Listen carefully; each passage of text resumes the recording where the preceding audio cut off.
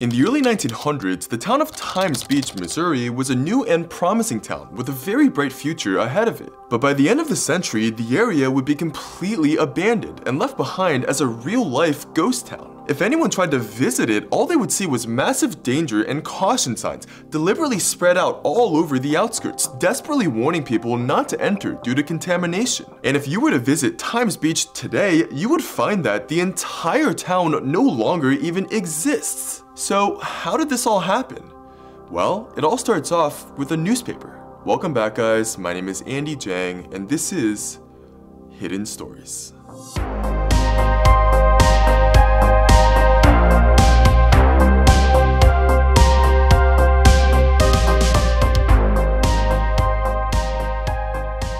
In 1925, a Missouri newspaper called the St. Louis Star-Times came up with an extremely unique idea for an advertising campaign. The owners of the newspaper decided to purchase a pretty big area of land around 15 miles southwest of St. Louis, Missouri, along the Merrimack River. Then, they began selling off large 20 by 100 foot plots of this land for the relatively cheap price of $67.50, or around $900 today. Their idea was to create a luxurious resort town near St. Louis, full of beach houses for the elite members of society to make getaways to each summer. And since each land purchase automatically came with a free 6-month subscription to the Star-Times, the owners of the newspaper were hopeful that the growth and development of this new town could help ensure stability for them and their business over the next few decades. At first, their plan seemed to be working. The plot of land that they had purchased soon turned into a small, rapidly growing town, which they named Times Beach. But unfortunately, this success was very short-lived. With both the Great Depression and World War II starting over the next few decades, people very quickly could just no longer afford to buy summer homes for themselves.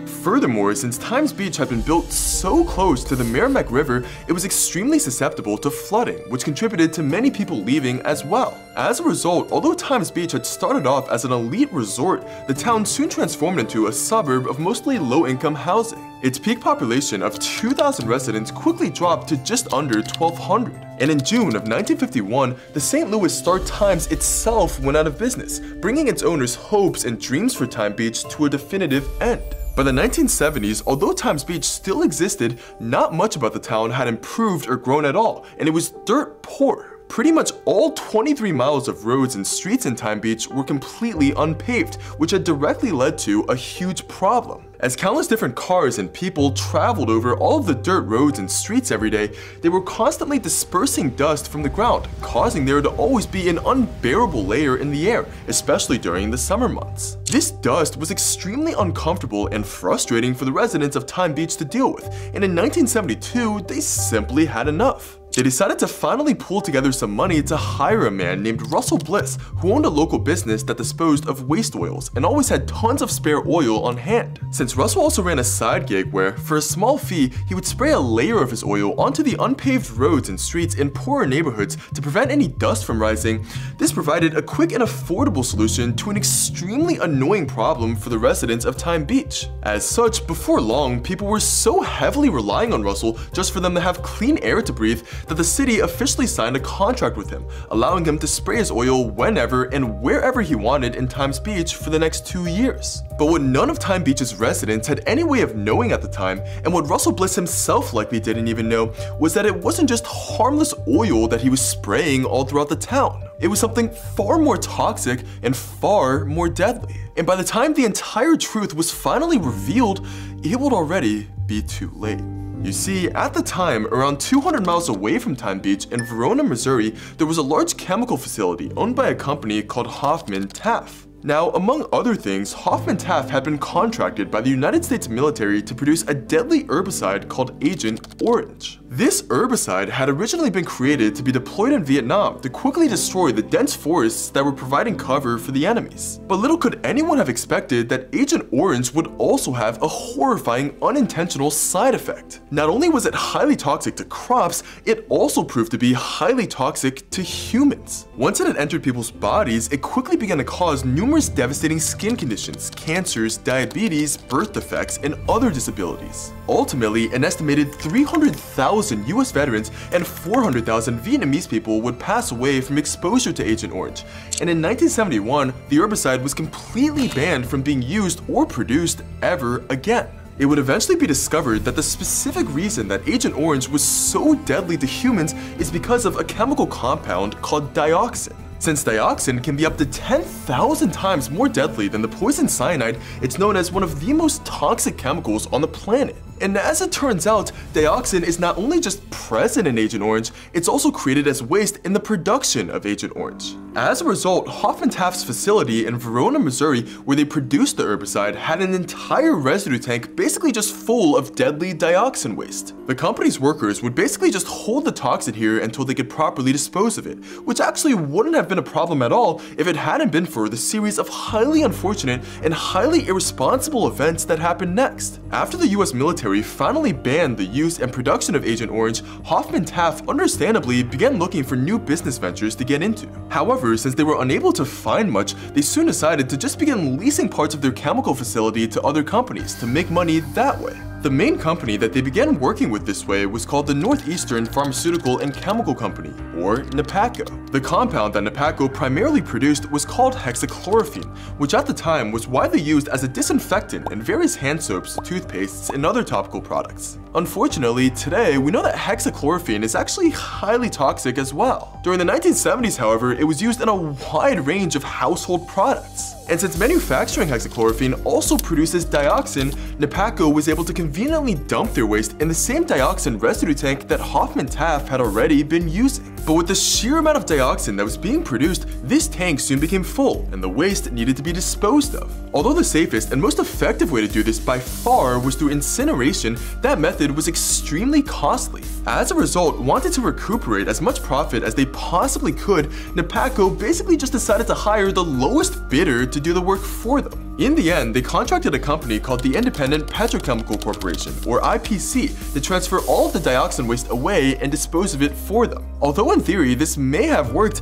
of course IPC wasn't willing to go through the costly incineration process either. So the moment they received the barrels of dioxin from NAPACO, IPC then also just decided to go and hire the lowest bidder who could dispose of the waste for them. And as it turns out, this lowest bidder was none other than Russell Bliss, a local man who owned a waste oil disposal business and also from time to time sprayed these oils on unpaved roads. So basically, NAPACO had agreed to pay IPC $3,000 per load for the dioxin waste disposal. IPC then, in turn, had offered to pay Russell Bliss just a mere fraction of that, only $125 per load to do the exact same work.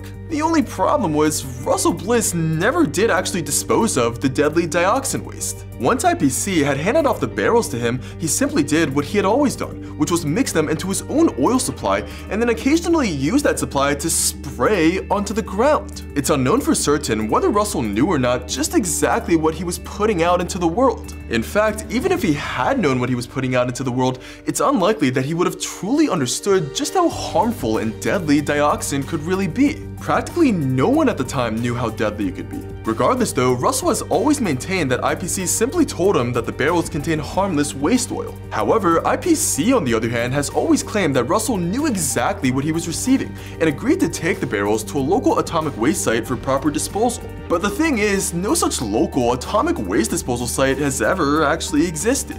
And since Russell went on to spray dioxin waste onto his very own farm and horse arena to control the dust problems there, it's likely that he truly had no idea what he was doing. Over the next few weeks and months, Russell went on to spray his dioxin in a number of additional locations, including several other horse arenas, as well as the town of Times Beach, Missouri. It didn't take long at all for people to suddenly realize that something was very, very wrong. Within just a few days of Russell arriving to spray a horse arena in Moscow Mills, Missouri, birds began to drop dead from the rafters of the barn, and the horses began developing nasty-looking sores and also began losing their hair. Within several months, 62 horses had suddenly died, and the owners of the horse arena were also exhibiting signs of illness, including bad headaches, nosebleeds, abdominal pain, and diarrhea.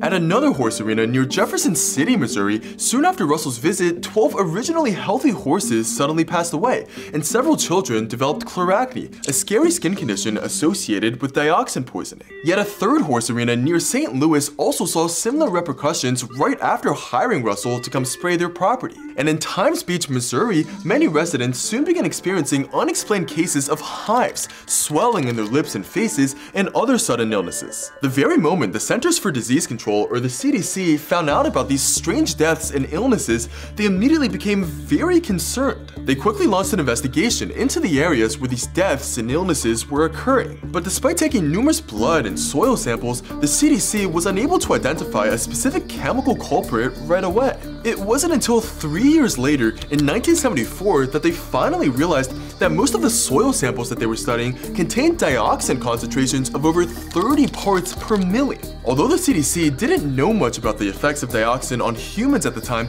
it was extremely alarming for them to see just how lethal the compound had been for animals. As a result, the center immediately set out to locate all of the other possible dioxin contamination sites to try to learn more about the toxin and also to see just how humans in those contaminated areas had been responding to it. As they were searching for the source of this widespread dioxin contamination as well, the CDC came across Russell Bliss and discovered, to their shock, that the oil he had been spraying contained extremely high concentrations of the toxin. When the CDC questioned Russell about this, he adamantly stated that he had no idea what dioxin was and had no idea how on earth it could have gotten into his oil. By then, however, he had already been spraying roads in the town of Times Beach for 2 entire years, releasing more than 150 gallons of dioxin oil into the environment. But despite the fact that the people in Times Beach, as well as in the other areas of Missouri that Russell had been visiting, could have been at a very high risk of danger, including severe injury or even death, ultimately, no one decided to warn anyone at all about the dioxin contamination. This was primarily because, at the time, the CDC estimated that the half-life of dioxin,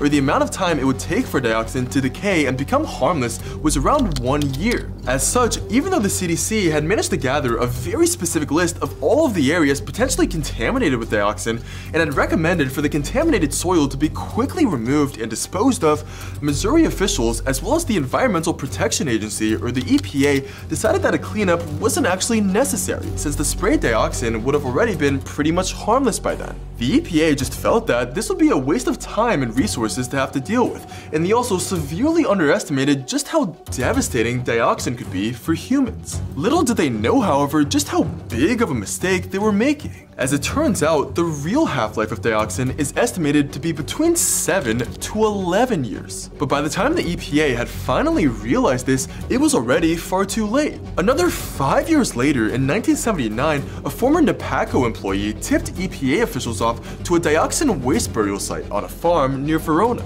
Apparently, NAPACO had not only hired IPC to help them dispose of their dioxin waste, they had also just been secretly burying some of it in open fields around Verona and had been dumping it into the local Spring River as well, since these were by far the cheapest options. When the EPA investigated this lead, they indeed discovered a total of 90 drums of dioxin waste buried under a farm. But when the EPA had this waste tested, as well as the soil surrounding it and water from the Spring River, to their incredible shock, despite the fact that these drums had been buried and dumped almost a decade ago, they still contained dioxin concentrations as high as 2,000 parts per million. Finally realizing that they had been just completely wrong about dioxin's half-life, people at the EPA were horrified. For more than 10 years, people in Missouri, especially the town of Times Beach, had just been casually living in these completely contaminated, completely uninhabitable areas. The health consequences were simply catastrophic to think about if the people weren't already dead.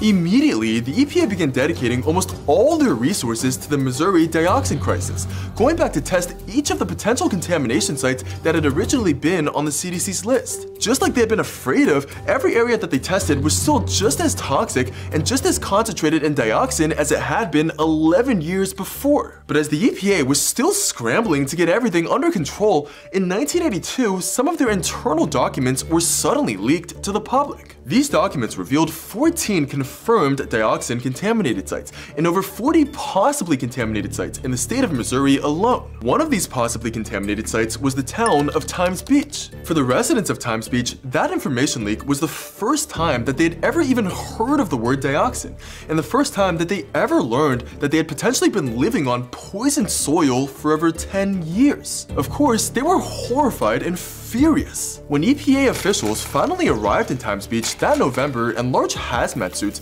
to take samples of the soil to confirm whether the town was still safe or not, the residents all watched uneasily from inside their homes. Since flooding season was beginning soon, these EPA officials had to race to gather all the information they needed. Luckily, they were able to do so just in time. Just a single day after the EPA left with their test samples, Times Beach was hit with the worst flood in its entire history. The entire town had to be evacuated. But as if that wasn't already tragedy enough for the residents of Times Beach, just as the floodwaters finally began to recede and they would finally be allowed to go back to their homes, the EPA's test results came back in. To the residents' disbelief and horror, the concentrations of dioxin on the town's roads were as high as 100 parts per billion, more than 100 times greater than what is generally considered safe for humans. And the EPA not only recommended that their town be completely abandoned, they recommended that it be completely incinerated as well, due to the constant risk of flooding and the possible spread of contamination. As a result, the residents of Times Beach were suddenly told to immediately leave everything behind and to evacuate from the town. Everything that everyone owned, from their cars, to their homes, to their money, to the very clothes on their backs, was contaminated and had to be given up. Because of this, many of these residents were now completely broke. They didn't have a single item to their name, and they didn't have anywhere to go either. It just seemed like one day everything had been perfectly normal, and the very next day they had lost literally everything,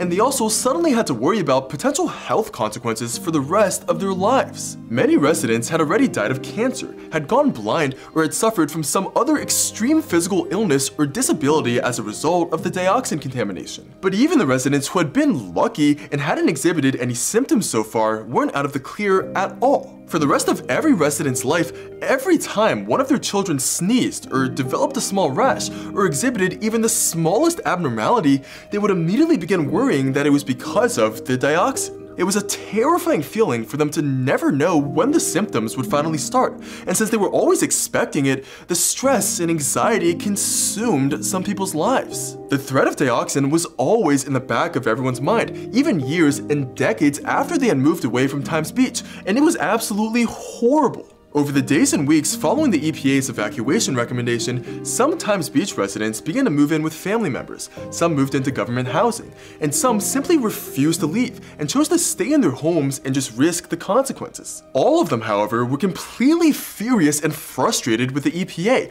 demanding to know why they had never been informed about the contamination earlier when the EPA had known about its potential existence for over 10 entire years. The residents also all demanded that the federal government step in to buy out all of their homes to provide them with fair compensation, since many of them now had nothing. And several lawsuits also soon began being filed by the families that had already suffered from extreme illness, disability, or death as a result of dioxin and as a result of the EPA's negligence. Many of the residents of Times Beach also began to repeatedly attack, harass, and sue the one man who they felt had been responsible for ruining all of their lives, Russell Bliss. Since Russell had been the one who initially chose to mix dioxin into his oil, many people felt that he had done so intentionally and placed the burden of all of the lives lost and all of the homes destroyed on him. However, Russell himself has always stuck to his story, constantly maintaining his innocence and that he had truly never known that what he was spraying was bad. But although some residents believe him and have managed to forgive him,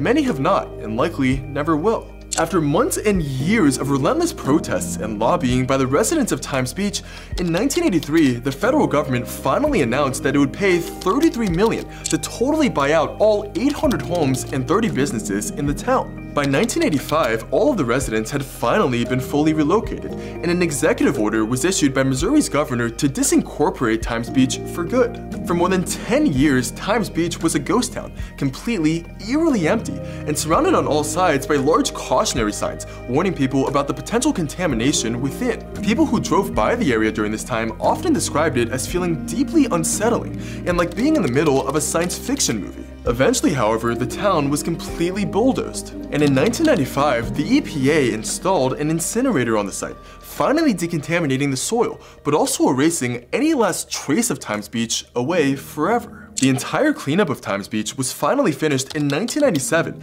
and cost an estimated total of $200 million. $200 2 years later, in 1999, the area was finally declared safe enough again to be reopened to the public as Route 66 State Park. The only sign of the historic town that once stood in its place is a small plaque that sits tucked away in the park's visitor center. In the end, neither Russell Bliss nor any of the chemical companies involved were ever found guilty of any criminal behavior. However, numerous lawsuits were ultimately settled, including a major one in 1993 that awarded all 2,140 residents of Times Beach with up to $2,000 to $90,000 each in compensation. Despite this though, many of the residents who are still alive to this day have suffered from health consequences their entire lives as a result of their exposure to dioxin. Many of the residents who are no longer alive have already passed away because of the illnesses that they received from it. And many of the children of Times Beach residents have suffered greatly as well. It's a deeply tragic story that still has an impact on people's lives to this very day. All we can hope for is that lessons have been learned